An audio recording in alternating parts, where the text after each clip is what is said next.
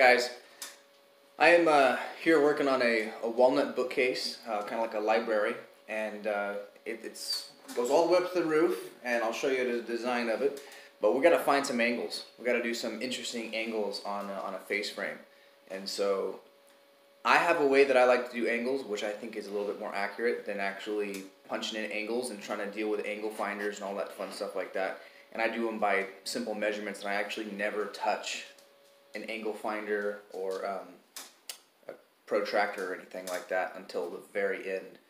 So I'll show you kind of how I do that as I'm putting this face frame together. Here we are. This is the library bookcase thing that we're going to be doing here. This is going to be a really cool one.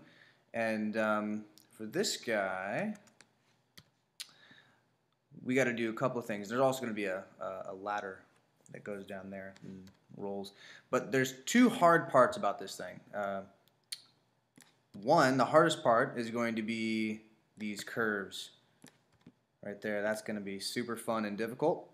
And then the second hardest thing is going to be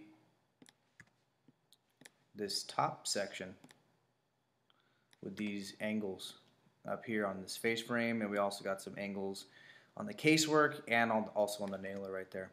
So this is what we are going to explore today. Is I have a method which I like to use to get these angles right, and it includes no protractors, it includes no angle finders. Now, because I have SketchUp, which is this program, I can find this without doing what I'm going to show you. But even still, I don't like to use just the program. I like to do it the way I've always done it. So this, if I want to, I can simply come up, make this component real quick, and then I can move this.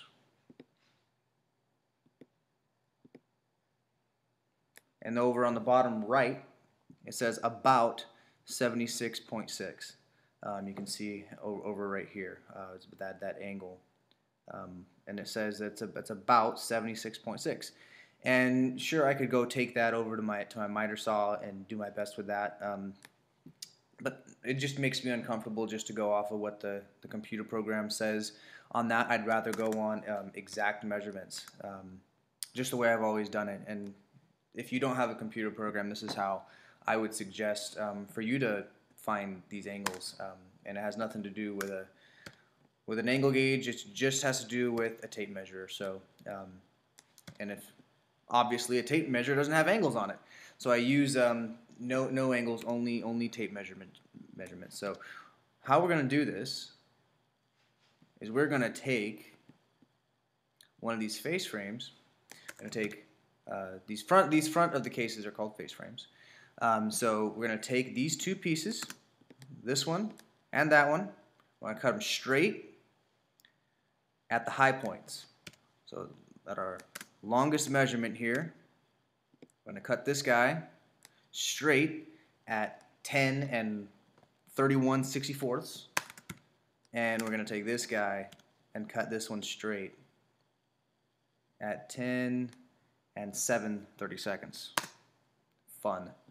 So we're going to do that, and we're going to do straight, and then by riding on those high points, we're going to be able to get this angle right without ever taking an angle gauge or a protractor. I don't even really find a lot of trust in the protractors and stuff. So, yep. So that's what we're going to do. We're going to find that angle, and we're also going to find the length of this top piece, this thing right there. So all of these pieces, they're all the same. We're going to get all of this without having to make a template, without having to find these angles. It's just going to go straight from the piece, straight from the tape measure to the end result. And I think it's the fastest and most accurate.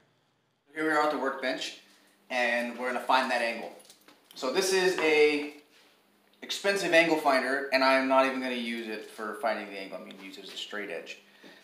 So we're going to take our pieces. If you remember the model I just showed, we said we're going to go off of the face frame members. Now this is the smallest face frame styles right here, and we are going to line them up the bottom with our finger, because our finger is very, very sensitive, and we can feel when it's perfect.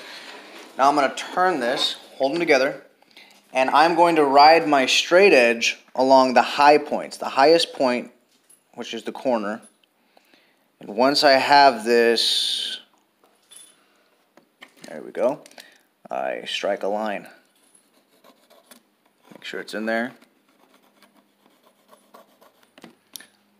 Now, once I cut this off, this is our correct angle there. I'm here at the miter saw. You don't have to do this with the miter saw. I can actually do this at the sander, the belt sander or the disc sander, and just work that to its line, and it's just as accurate. But I'm going to come here to the miter saw since I have it, and now I can use the laser and really get that dialed in right. Okay, and that looks about good, I think. Come on, a little more. There we go. Now we have our angles here. Do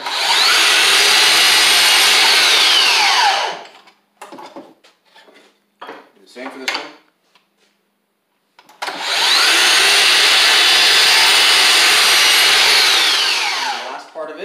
And we just saw how to find our angles, and I always say if you can avoid using angles and even measurements at times, if you can, and go straight to the real workpiece, it's the most accurate thing you can do, because there's always a little bit lost in translation going from the piece to the for the cut list to the saws.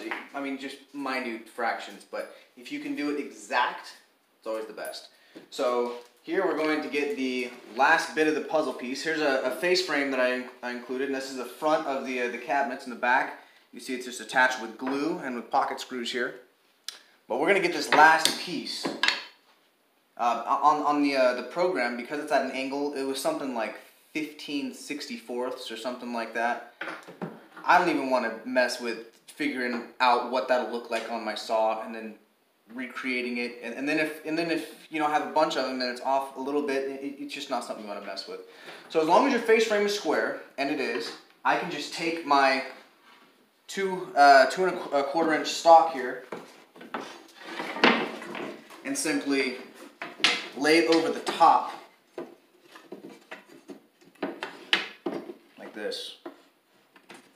As long as it even there and there. Mark it, and that's my angle. Okay, and here we are at the end. Now we have our face frame, and we never took a protractor to the piece. We never tried to find that angle and tried to translate that into our machines and get our length of this top piece and all this kind of stuff like that. We just did the whole thing by measurements. So without using an angle gauge or an angle finder or a protractor, we got this difficult angle done, and our difficult length up here on this top piece, all with just using our tape measure. And we got this one, and we got all of these ones, and these ones are all finished. They are beautifully sanded and ready for a coat of sealer. Getting ready for a top coat of lacquer. We have more of them over here. That one is getting some epoxy on it to fill a crack. More face frames. We got 3 of them over there, 1 on the workbench, and we got 3 more face frames over there. So good day working. For those who don't know, high quality cabinets, well, I won't say high quality, but I say my style of cabinets and really strong cabinets, they're actually made in 2 parts. The first thing and the most important thing that gives it its strength is actually the face frame. And so this is actually going to be the front of cabinets that strengthens it up. This is also what the doors are going to be attached to. And if you guys are looking for really strong cabinets, make sure you look for something with a face frame. Well, thanks for coming along with me for this ride of showing you guys how I got these angles and this length of this top piece without touching an angle gauge or a protractor, only using our tape measure. Thanks.